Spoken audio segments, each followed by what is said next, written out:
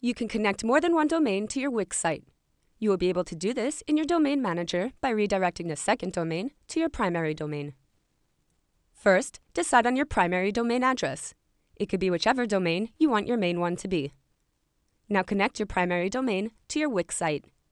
If you need assistance with connecting your domain to your site, please check out our Learning Center for more tutorials. Now once your primary domain is connected to your Wix site, go to Manage Premium. Click on the Domains tab, and let's quickly add your secondary domain in. Click Already Have a Domain. Add in your domain without the www here. Then select the document, but keep in mind we'll change this in a moment. Then click Next. Now select the registrar where you purchased this domain from, and click Done. From here, click the Domains tab again to see a full list of your domains. Go ahead and select your secondary domain from the list. Next to the Wix site, click Change.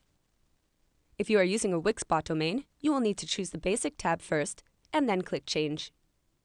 In this open window, select to another domain name and choose your primary domain from the drop-down list.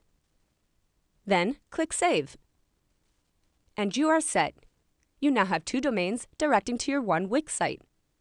If you are encountering an error, it could mean one of the following.